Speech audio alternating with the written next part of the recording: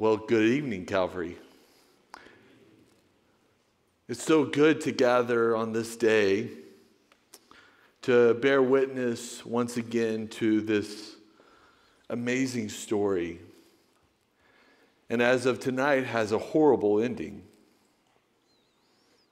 But like we will remind ourselves over and over again, has a wonderful ending. There's a place and time in which we get to witness once again the work of Jesus and participate and think about the really hard consequences of our sin, of our burdens, of our shame that was displayed, taken upon himself at the cross. And tonight we're going to look at a question Jesus asked. And we've been in a series over and over and seen Jesus ask a lot of people different questions, right? He's asked some crowds some questions. He's asked some friends some questions. He's asked some followers. He's asked some fakes. He's asked some supporters, skeptics, sinners, questions. And tonight, at the very last moment of his life, he asks a very surprising question to his Father. Eloi, Eloi, lama sabachthani. My God, why have you forsaken me?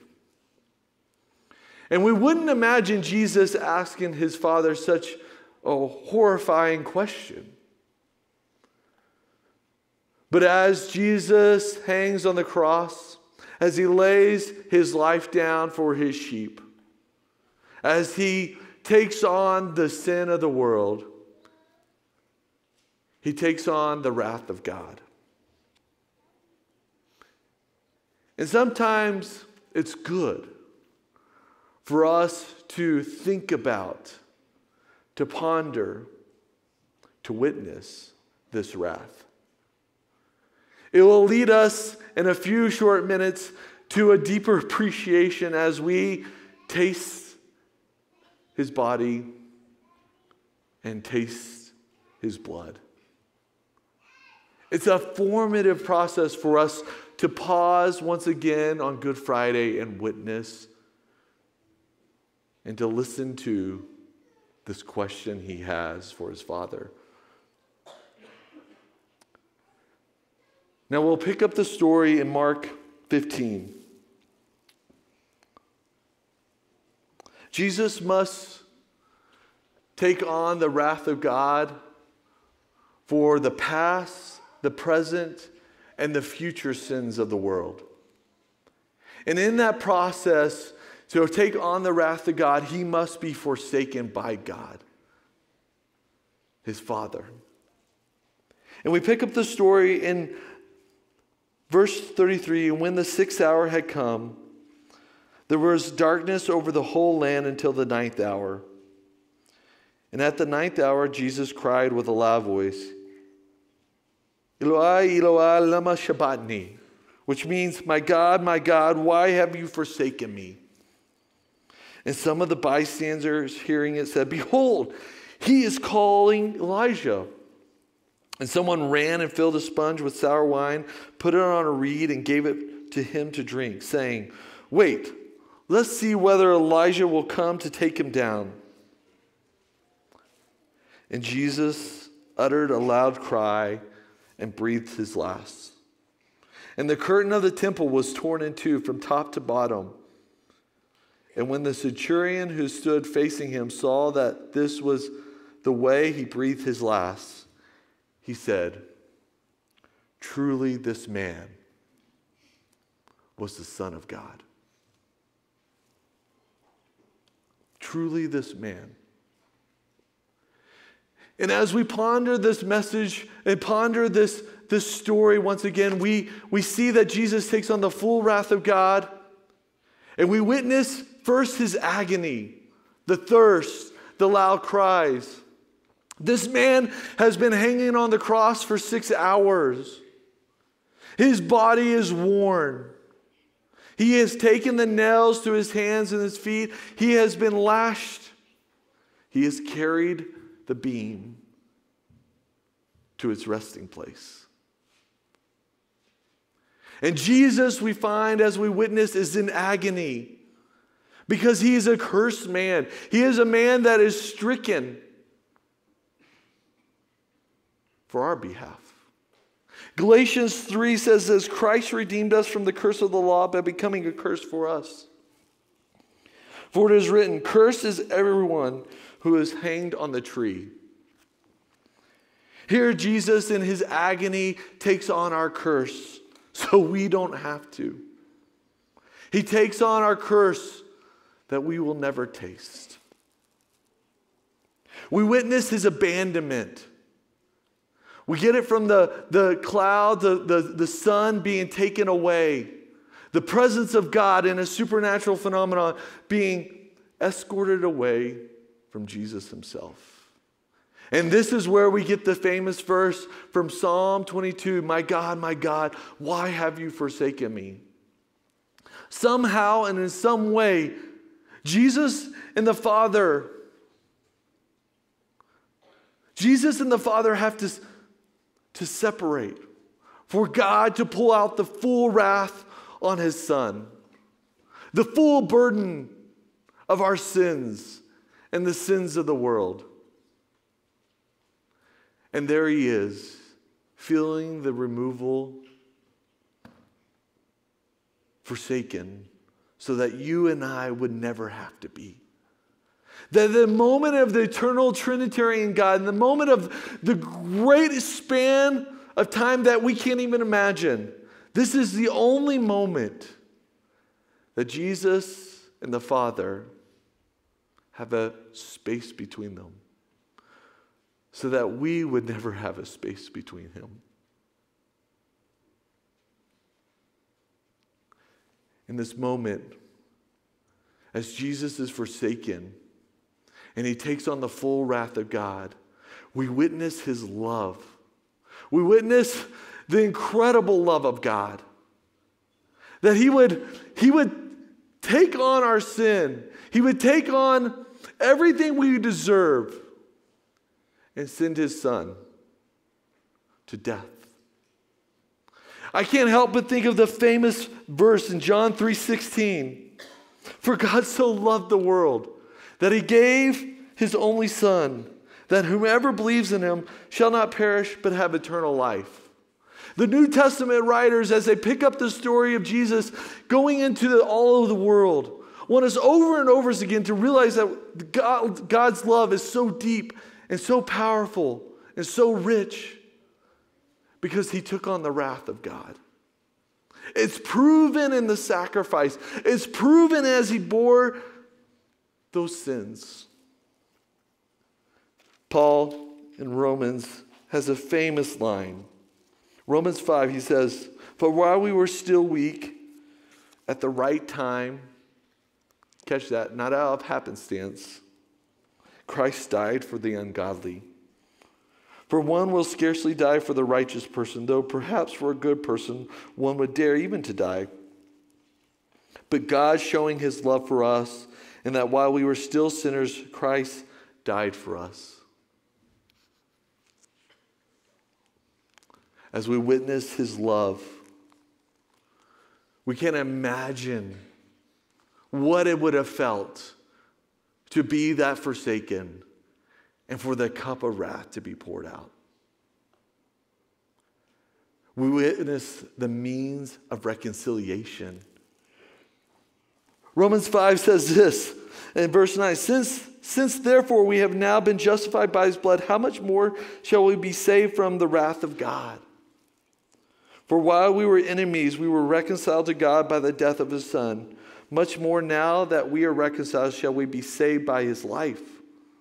More than that, we also rejoice in God through our Lord Jesus Christ, through whom we have now received reconciliation. We witnessed the means of reconciliation, that while we were enemies with God, we were reconciled with him. Not while we were friends, not while we deserved, but while we were enemies, he reconciled. John 3:16 is followed by John 3:17. It says, "For God did not send his Son into the world to condemn the world, but in order that the world might be saved through him." That you and I witness the means of reconciliation as Jesus is forsaken and he takes on the full wrath of God. Oh, what a happy exchange, my friends. Oh, what a happy exchange that the Lord would see kindness in us as we were enemies, and at the right time and at the right moment, on the right night, he would send his Son. So what is our response? What is our response to this witnessing of the forsaken Jesus? What is our response as we head towards the communion table tonight and once again taste that bread, that juice? What is our response? We're either two people in this room tonight, just as there were two groups in this story. First, we could be the bystander, thirsty for blood, thirsty for a sign, thirsty to make a mockery of this thing, to witness it just for the spectacle, to witness it just to see maybe if God would do another sign. Maybe he would call down Elijah, hold off giving him a drink so that maybe that can happen. They have no clue of actually what the true sign is laying there before them with pierced hands and feet, nailed to the tree. And we could come into the Good Friday once again just for the spectacle of it all, to participate and see maybe if God would show up again when God has shown up at the right time in the right place through his Son, Jesus Christ. But the bystanders missed it. They were there for the entertainment. Or you can be like the centurion. He was assigned to a job that day. He woke up probably not realizing what he would do, how he would play the part in the crucifying of Christ. He was good at his job, really good at job. Probably hundreds of times, maybe even thousands of times, he has put people to death on the crucifying block, the crucifying moment of people being punished for their wrongness, justice being given out, the empire quenching itself on the blood of its enemies. And he's there that day. And something's different about this man. Maybe it was the supernatural phenomenon of the day becoming black. Maybe it was the hours upon hours he saw Jesus suffer, unlike anyone else has suffered. Whatever the reason for him to believe, as Jesus took his last breath,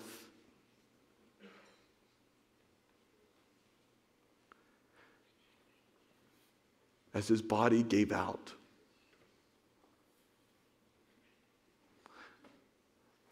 the centurion, not taking his eyes away, confessed, truly, this man is the Son of God.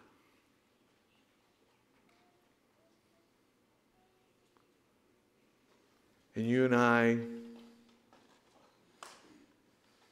we once again on this night have the chance to be these two people. Being the individual once again to just seek another sign before you believe. or finally seeing Jesus hung on the tree, breathing his last, and declaring truly he was the Son of God.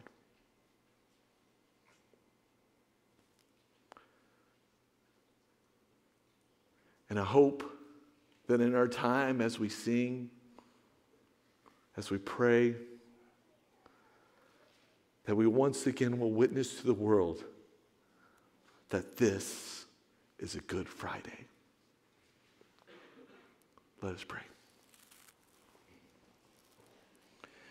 Jesus, you're the crucified King. You're the one who came to redeem, atone. By your blood, by your wounds, we are healed. And Lord, may tonight be a night where we once again deepen our commitment, deepen our reality, that we celebrate a wonderful Savior who paid it all, who gave it all on our behalf. And oh Lord, I can't wait once again for the people of Calvary, for me, to taste your body and your blood.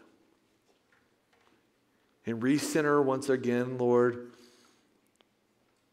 into the Good Friday story as we bear witness to the world. It's in your name we pray. Amen.